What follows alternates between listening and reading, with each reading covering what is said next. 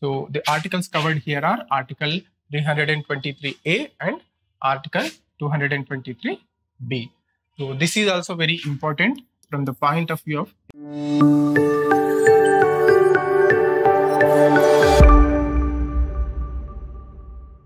Good morning, students. Welcome back to Plutus IAS. So in our 95 days prelims challenge, today we are going to see the third topic. So the third topic is parts of the Constitution. Earlier in first and second topics, first we have seen pre-constitutional developments,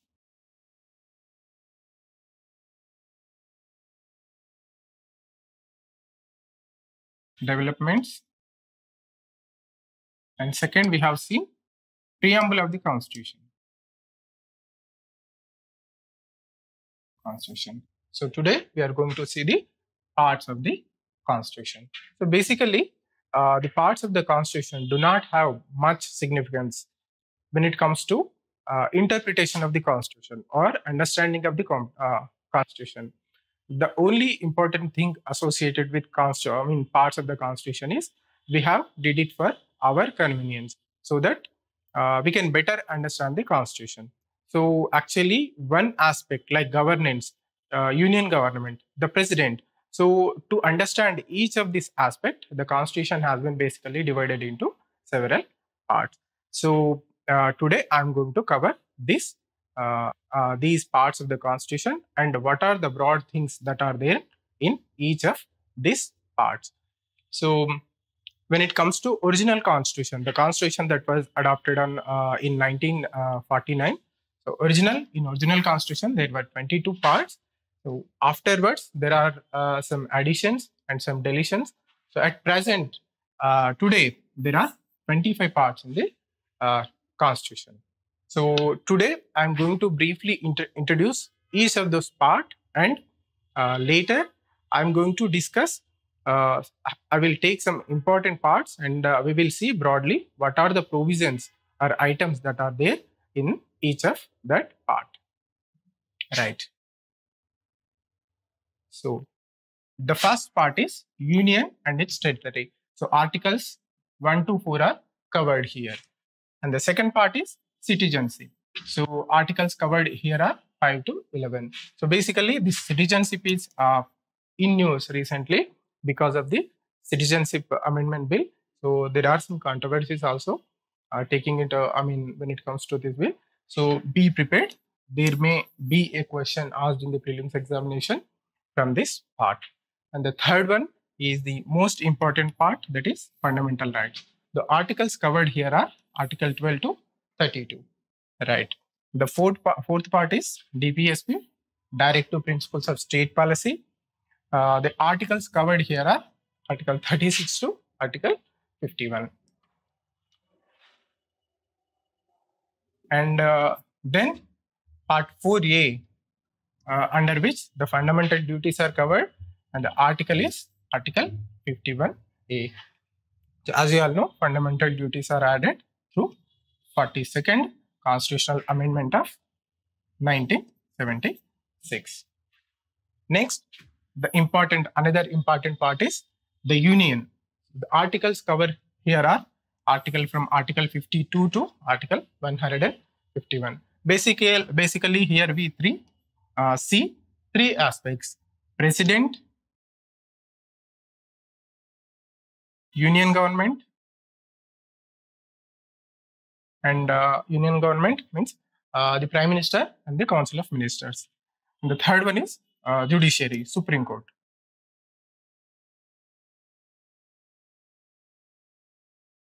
Right. The sixth part is states. So here we see the governor, state government, and the state legislatures. So the articles covered here are 152 to 237. Right.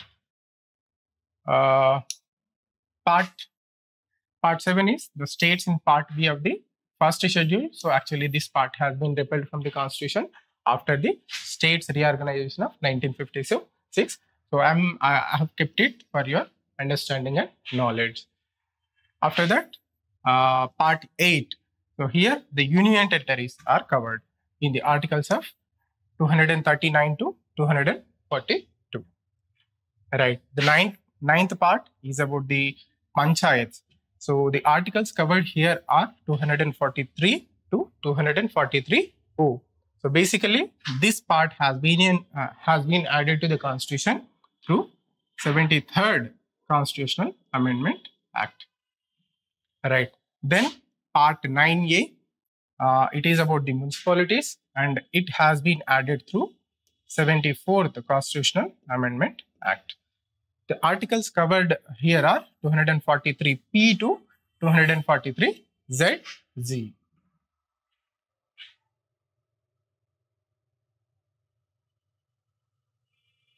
Next, part 9B, here the cooperatives, cooperative societies.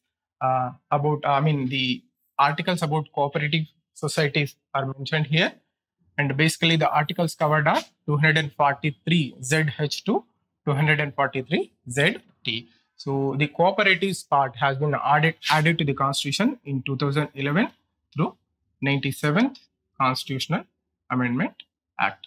So these all parts have been added to incorporate the social and political changes that have occurred after the independence.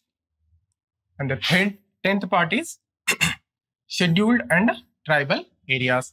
The articles covered here are 244 and 244A. Basically, try to remember that there are 5th and 6th schedules. So these also discuss about the tribal and scheduled areas. So basically here I am saying the part that mentions about these things is part 10. But when it comes to schedules, the schedules are 5 and 6. So 5th and 6th schedules discuss about the scheduled and tribal areas. When it comes to parts, it is part 10. Right. Part 11 is relations between union and the states. So there are basically economic relations, the legal relations, etc. So all these relations are center-state relations are covered in this part 11.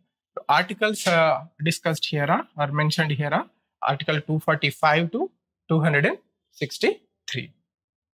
The part 12 is finance, property, and contracts. So in the context of the examination, this is not that much important. However, the articles here mentioned here are Article 264 to Article 300A. Right. Friends, here try to remember Article 300A says about the right to property. It has been removed from the part 3, that is fundamental rights, and has been made as a constitutional right. It has been removed as a fundamental right and made as a constitutional right by placing it here in the part 12 of the Constitution. Right. Next, part 13, it discusses about trade, commerce within the territory of India. Articles basically covered here are Article 301 to 307. So this part was in news when the government has brought in 3 farm laws. So it is about the trade in agricultural goods, agricultural products. So it was a technical thing, but this part was in news when the 3 farm laws have been brought by the government. Next, part 14. Here, services under the union and the states are mentioned. The articles covering this are Article 308 to 323. Next, very important part, part 14A. So this part mentions the tribunals. So the articles covered here are Article 323A and Article 223B. So this is also very important from the point of view of examination. So please try to remember the articles, and I will discuss some major broad articles in this part. And part 15, this is also very important. It covers all aspects about the elections that are conducted in India. Articles covered are Article 324 to Article 329A.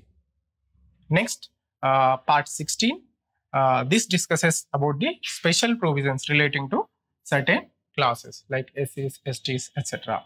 So articles covered here are Article 332, Article 342. Next is Part 17. This talks about the official language, basically Hindi, and associated language English. Articles covered here are Article 343 to Article 359. So this part became important in the context of anti-Hindu agitation during 1960s, and the present government is also trying to promote Hindi actively. So in this context, this part assumes very important, and there will be a question from this part in the prelims examination. Next, part 18, it talks about emergency powers, and the articles covered are Article 352 to and Article 360. Here, three kinds of emergency: national emergency, state emergency or president's rules, and financial emergency. These three kind of emergencies are discussed in this part. Next is part 19. Here some miscellaneous items are discussed. So basically the articles are 361 to 367. Next, very important thing, part 20. Here amendments about the amendments for the constitution are discussed. The article covered here is 368. So as you all know, there are three types of amendments can be made to the constitution. In the later part, we will see how, what are the three kinds of amendments to the constitution. So the next part 21 is about temporary, transitional and special provisions. Basically the articles covered here are Article 369 to Article 392. So basically the article that was giving special status to Jammu and Kashmir, Article 370, was basically mentioned here. Now it has been repealed. So in this context, this part assumes importance. Now the next part 22, and this is the last part. Here, short title, commencement, authoritative text in Hindi and repeals. These things are noted or mentioned here. Articles covered here are Article 393 to Article 395. So these are this is a brief introduction to the 25 parts into which the constitution has been divided. Now what we will do, we will take some important parts and we will see what are the broad articles that are mentioned in those important parts. So, right.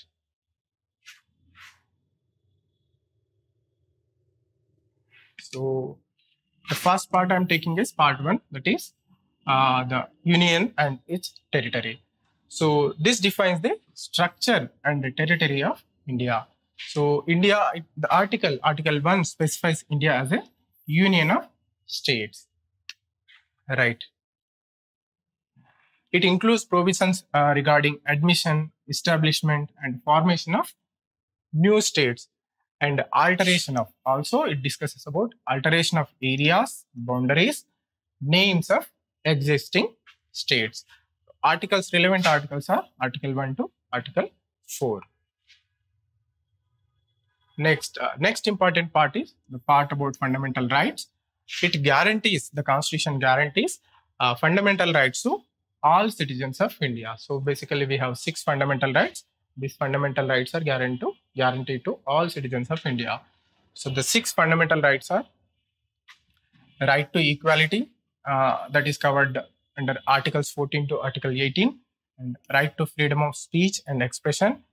This is covered under Articles 19 to Article 22, and the right against exploitation. This is covered in Article 23 and 24.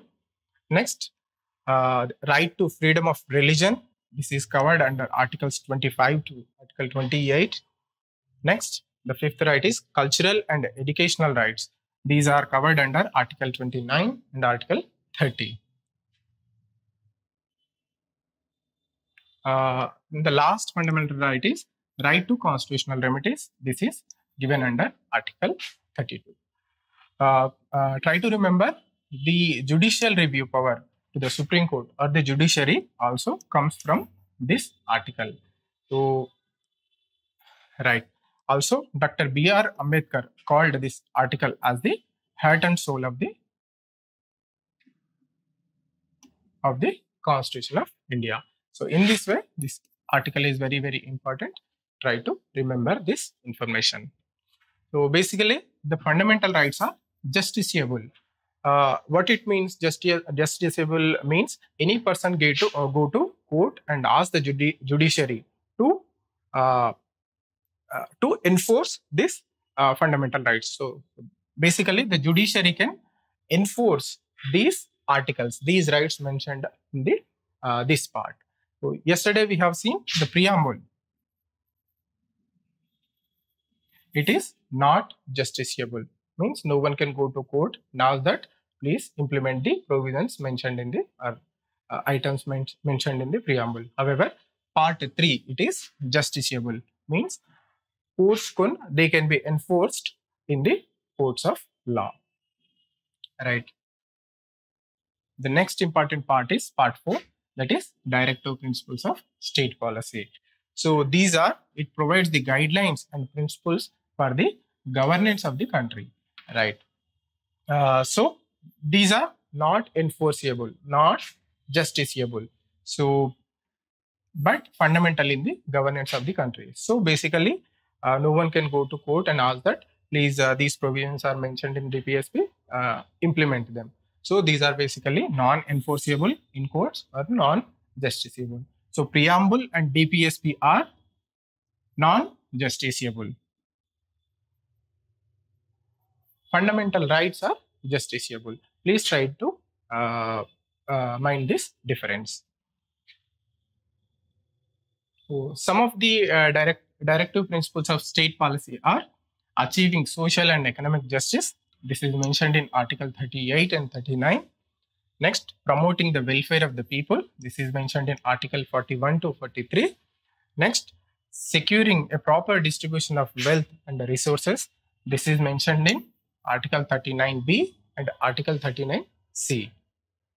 Next, establishing a uniform civil code. This is mentioned in Article 44. However, this is also not realized until now. Right. Next, fostering international peace and security. This is mentioned in Article 51 of the Constitution.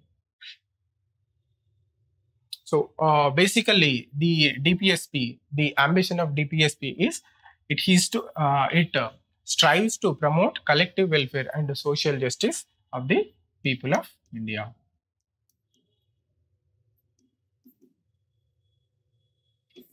Right.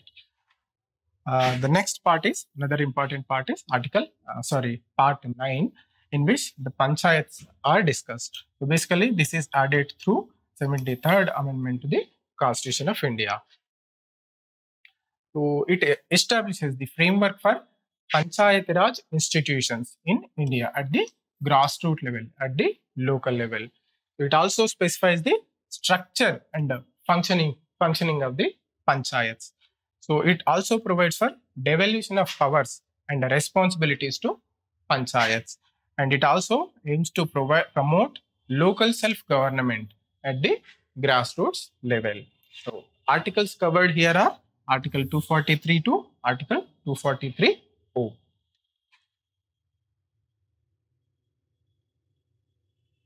right. The next important part is Part 9A, in which the municipalities are covered. So, this part has been added through 74th Constitutional Amendment Act. So the part provides for municipal governance. So it establishes a framework for urban local bodies. So it also provides for structure and functioning of municipalities. It also provides for devolution of powers and responsibilities. So it also provides local self-government at the urban level. So it provides for effective urban governance.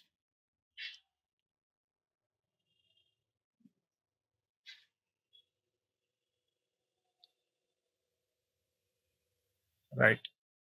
The next part is part 9, that is scheduled and tribal areas. So it covers special provisions for certain areas and communities, particularly scheduled and tribal areas. So it provides for administration and development of these areas,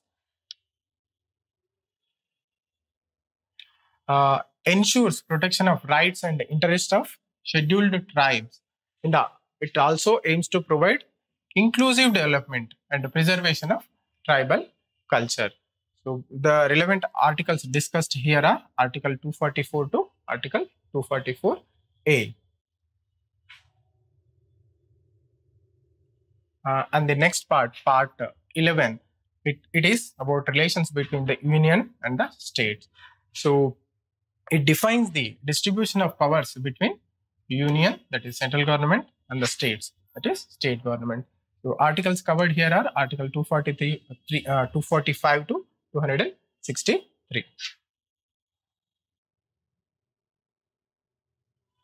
Next important part is part 12, finance, property, and contracts and suits. So this discusses or covers about the financial matters, including taxation, revenue allocation, borrowing powers, etc., between union and the states. The articles covered are 264 to Article 300A. Right. Next important part is about elections. So this provides for conduct and regulation of elections in India. So there will be an election commission of India that will be overseeing the conduct and regulation of elections in India, including it also includes the composition and functions of the election commission of India. The articles covered are Article 324 to Article 329A. The next part is part 18, which discusses the emergency provisions. So there are basically 3 kinds of emergencies. So basically the part covers the all 3 emergencies. Right. The 3 emergencies are national emergency, state emergency, which is also called as president's rule, and financial emergency. So the articles covered here are Article 352 to Article 360. Next part is part 20, which includes the amendments of the Constitution. So this provides for the power to amend the Constitution. So it specifies different types of amendments. So basically there are 3 types of amendments. We will discuss those 3 types of amendments later. So the amending power comes from the Article 368. Right. So basically this is the some information which I thought will be important for the examination. So I hope you gained some information through this lecture. Now we will see one question that is asked with respect to parts of the Constitution. Other than fundamental rights, which of the following parts of the Constitution of India reflects the principles and the provisions of the Universal Declaration of Human Rights? So this question is asked in 2020. So apart from fundamental rights, what are the parts that were comprising the spirit of Declaration of Human Rights of 1948? So the options are preamble, directive principles of state policy, and fundamental duties.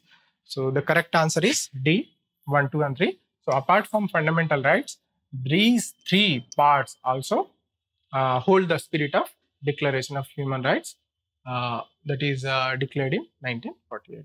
So this is all for the day, friend. Thank you for joining. See you next time. Bye.